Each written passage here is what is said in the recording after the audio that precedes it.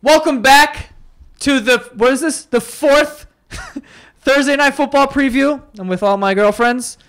Full squad. Full squad today. All the hoes. Nick is back. This week we got a good game. A decent game here. Surprisingly. Actually, the last one was pretty good too. Fireworks. Who would have thought? That was a surprise. That one we talked shit about the entire time, but it was a good game. But we did call a big game for Sammy Watkins. And we called the Rams victory, so I'm with it. Yeah. This week we have the Bears at the Packers in Lambeau. Who do we have in this game? The line is 7, by the way. Two teams coming off wins of different natures. Packers were big favorites at home, had to come back and survive in overtime. And the Bears, who were dogged at home against a pretty favored Steelers team coming into the season, and taking them to the brink and beating them in overtime. That's actually... That's the reason why this line is a 7-point line, because you have a team in Chicago that was a heavy underdog at home, come back and win outright against Pittsburgh. And then you got the Packers going into overtime to win. If you look at the advanced line and what the advanced line is, when the schedule comes out in April, the casinos out in Vegas, they put out the initial lines from weeks 1 to 16. Now, they don't give you a week 17 line because there's a lot of unknown. Team might have clinched. Guys might have gotten hurt. Guys might be resting for the playoffs. So there's no line on those games. But the advanced line was the Packers being a 10-point favorite. So what this is telling you is that there's a big influence to the betting line as far as, you know, the Bears coming back and beating a lot of people think the Steelers are a Super Bowl contender. And the Packers having to go into overtime to beat a Cincinnati team that was 0-2 and all the turmoil that's going on. Yeah. So that's why this is a 7-point line. 7.5 at this point. Is it 7.5 now? Yeah, it just got moved like a little while ago. Jeez. The Bears look really good last week. The Bears on the ground, yeah. The Bears look good everywhere. Like aside from quarterback play. Yeah, not in the air, but I'm just talking about their defense looked really good. They held a potentially high-powered Pittsburgh offense to 17 points, which is pretty damn impressive. And that two-headed backfield of Jordan Howard and Tariq Cohen is probably one of the maybe top five easily, maybe top 3 running back tandems in the league. So if you're, like I said this last week about the Bears, I don't know if they're going to win a lot of games, but they're definitely not going to be easy victories for anybody, especially in an NFC North battle like this. Especially at home. I think they're going to be a better team at home, Chicago. And you look at it, Tim was saying on the podcast how they should have beat the Falcons and they beat Pittsburgh. Both teams, they played them at home. And then you saw when they went on the road to Tampa Bay, they got shellacked. So I just feel like I wouldn't overreact too much, but I do think there's a team that you should be careful on some of those lines when they are playing at home. You know, what's interesting about the Packers, like coming into the season, we all thought that they were the problem was their pass defense, because last year they ranked 31st after the season. But right now they're ranked 9th for pass defense, and they're having trouble against the run, ranked 21st. And the Bears like to run the ball, and if they're going to feed Jordan Howard like they did last game against the Steelers, that seems to be the recipe for a victory. You should give this guy the ball 25 fucking times, whatever, 28 times. I don't even know how many he had. If they could run the ball and establish that on the Packers, especially in the beginning of the game, maybe force some 3 and outs, could get interesting. I think one of the big things that we noticed last game was that Mike Daniels was out, and Mike Daniels really made a name for himself in that Week 1 victory over Seattle. He had been making a name for himself across the league for a really long time, but he got paid this offseason too. Right, so he was establishing himself as one of the top DTs in the league, and all of a sudden he goes down.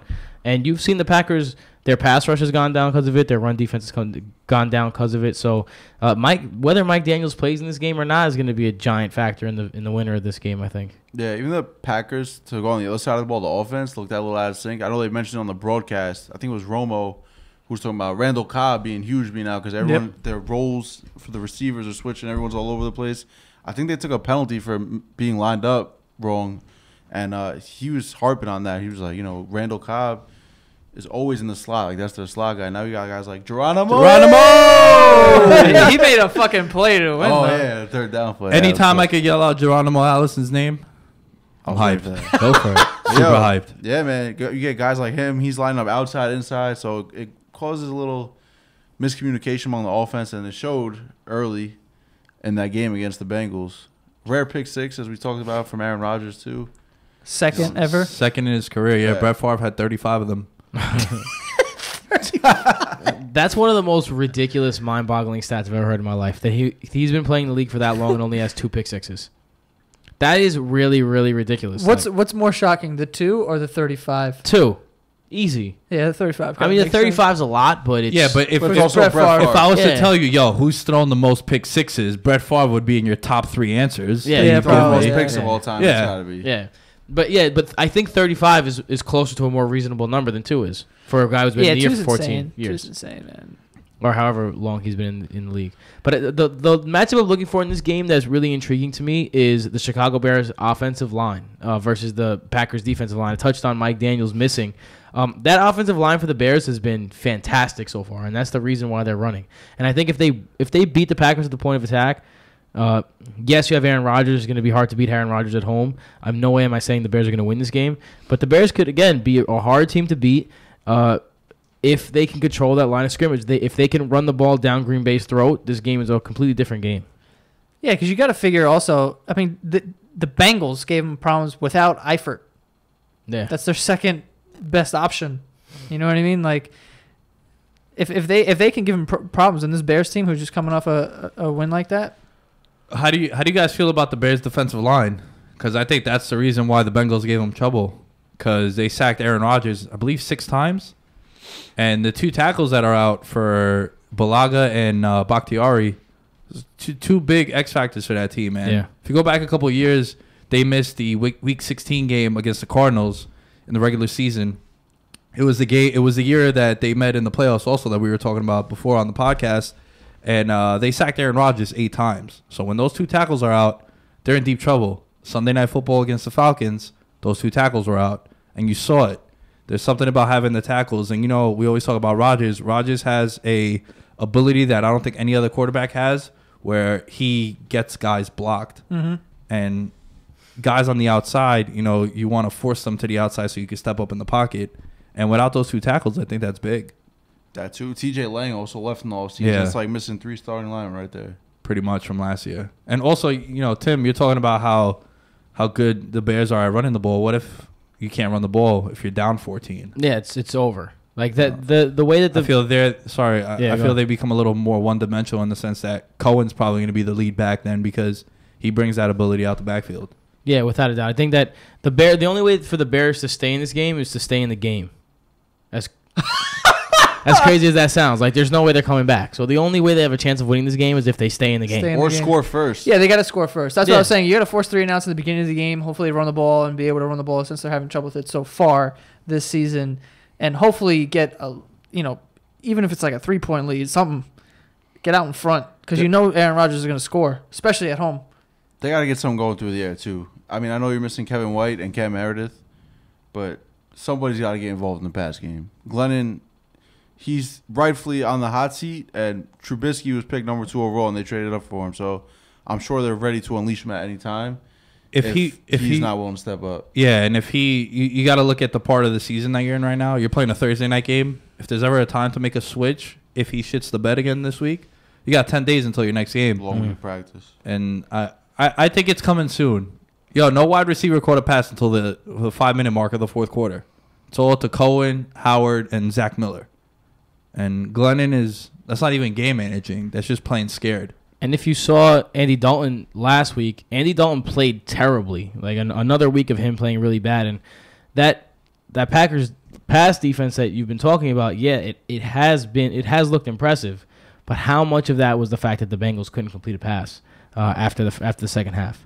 So there one play in particular where LaFell came underneath and had nobody near him, and Dalton ended up taking a sack on that Romo play. almost lost his mind. Yeah, Romo lost his mind. We were talking about, it's super fun listening to Tony Romo speak. I love love watching Andy that will guy. see that in the film room tomorrow and replay it 10 times. Yeah. What the fuck was I looking at? But it's things like that scare me a little bit about the Packers. I'm not that scared about them when they're at home. I think they're going to play well at home. But going forward, that's something that they have to address because their secondary is still a problem. It is much improved from last year, but it's still led by a rookie corner, and they still have holes. So if the Green Bay Packers want to be a real Super Bowl contender, they're going to have to address that, or the rookie's going to have to get much better quickly.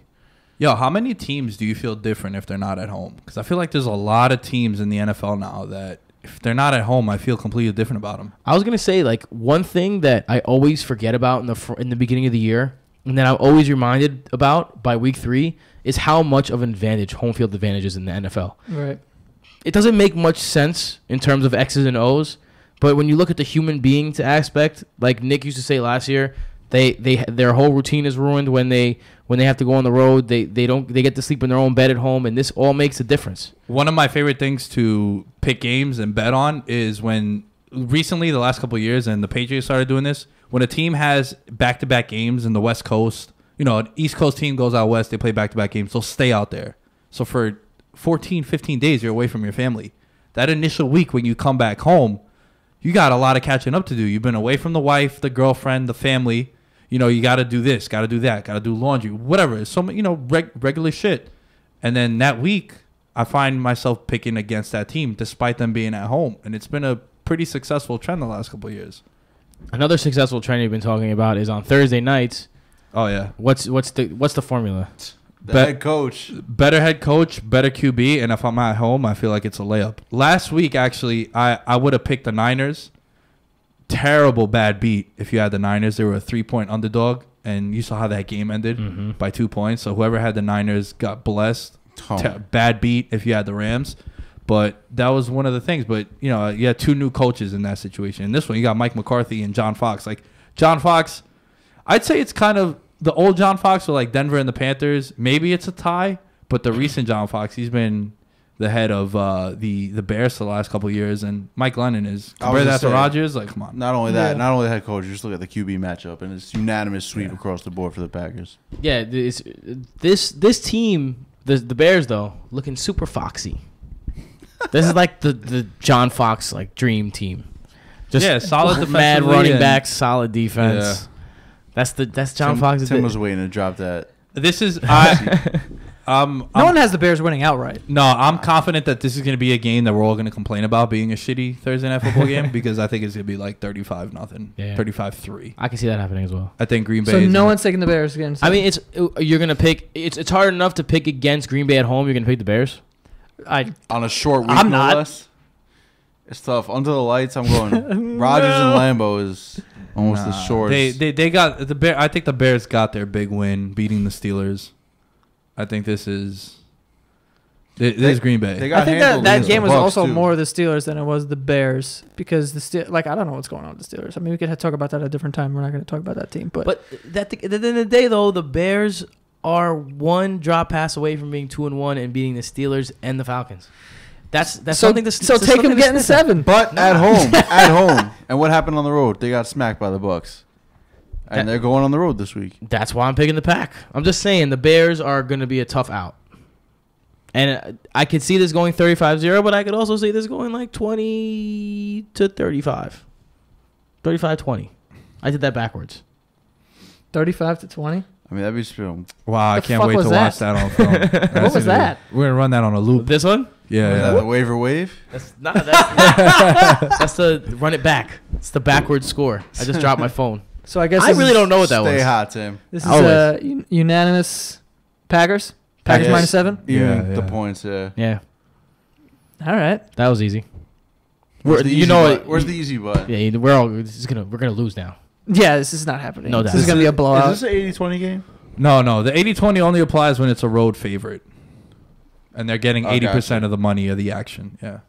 By the way, the 80-20 last week, if you were on the road favorite, you donated a lot of money to the Las Vegas fund. A lot of people donated a lot of money. Yeah, a lot of people were coming in. That's why Vegas is Vegas. The Bucks were getting 80%. The Dolphins were getting 80%. The Steelers were getting 80%. The Broncos, who Tim lost the bet to, once again. Order has been restored, ladies and gentlemen. Tim lost to me again. What's the overall record there? I think he's like 2-7 now. But ultimately, he kind of wins because I wanted to get to 10-0 against them and then just stop. But now I think I'm gonna have to get to 2-10. That's what he thinks. 3 in a row, he's saying. I'm pulling off a 10-game winning streak. You got him right now. You got him right where you want him. Right in the palm of my hand, right here. Tim, always on the losing side, has everyone where he wants them. A lot of hope. Listen, but when I'm winning, which is very rare. That was year one. Listen, We're listen, in year three listen, of the podcast. watch yourself 4-14. All right. What was the final record though? 25-3. They sleeping on the kid. That's all I'm saying. Nah, we're woke, bro. We're hibernating on the kid.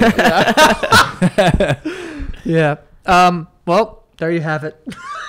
Packers -7. We're all taking the Packers. And that is all. We'll see you guys next week.